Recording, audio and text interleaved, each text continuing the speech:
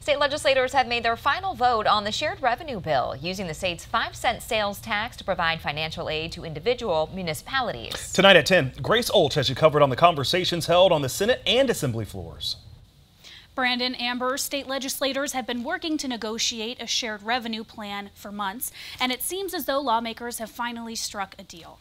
The Wisconsin Senate passed a bipartisan plan today to prevent Milwaukee from going bankrupt, as many legislators said throughout the day. When Milwaukee does well, the state does well. The state's largest city is facing bankruptcy by 2025. It's struggling with an underfunded pension system and not enough funds to maintain critical emergency services, police, and fire. While the bill is bipartisan, agreed to by Republican lawmakers and Governor Tony Evers, it has naysayers from both sides of the aisle. Madison's own Representative Francesca Hong says while she's seen firsthand the dedicated local government officials working to stretch what little funding they have, she thinks the state legislature can do much better. We know we can do better for our mid-sized cities. We know that we can do better for our larger municipalities. I think Madison here, had we been going with the cost of inflation, we should have been receiving up to $17 million and not $7 million. There was a better way to do this. Not enough of us were involved. Republican Representative Bob Donovan of Greenfield, a Milwaukee suburb, says this bill will save the city from an otherwise inevitable financial crisis.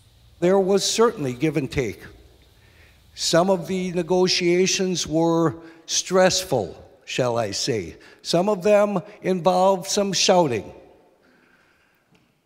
But in the final analysis, I believe we came to a decent bill that is important to move forward.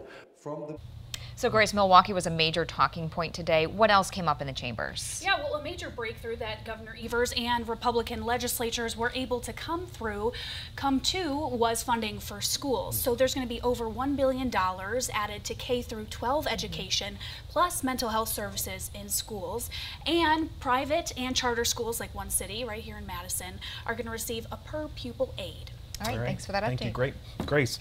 And just into our newsroom, Governor Tony Evers just released a tweet about this deal, and it reads, and quote, "It's my job as governor to always work to do the right thing when it matters most. We are securing over $1 billion for our kids and our schools to improve reading and kids' mental health while making historic investments in our communities. This is a win for Wisconsin."